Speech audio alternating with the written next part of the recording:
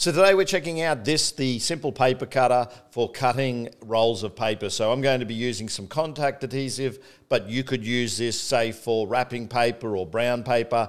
Anything you need to cut a straight edge on, this can be used for. It is made of solid plastic and it has a little blade that we're going to line up to give us a straight edge. Now, if you're like me and you're useless with a pair of scissors, then this is going to be a game changer for you. So basically you place the core over the top of the paper that you want to cut, and then you literally apply some force and you just roll that down the roll, and then you end up with a nice straight edge or cut. So if, like me, you're not very good at cutting wrapping paper, then this is probably a great product for you.